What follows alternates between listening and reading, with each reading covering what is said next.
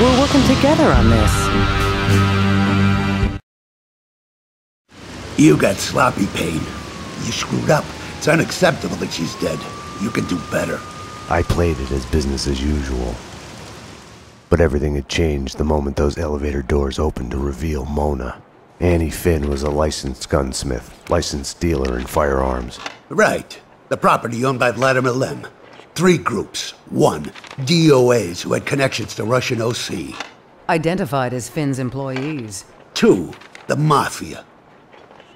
And 3, the clowns wearing the cleaning company jumpsuits. They mentioned a name, Kaufman. This one's evil. It has only started.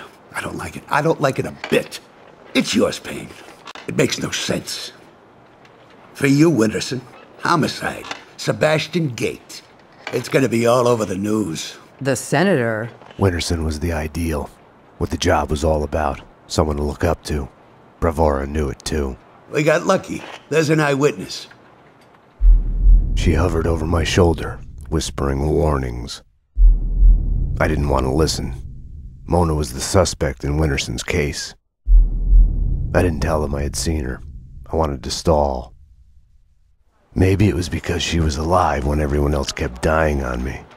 Survivor's guilt washed away. Detective Winterson's phone. Give me that. Your boyfriend. The computer search on the squeaky cleaning company and Kaufman had come up empty.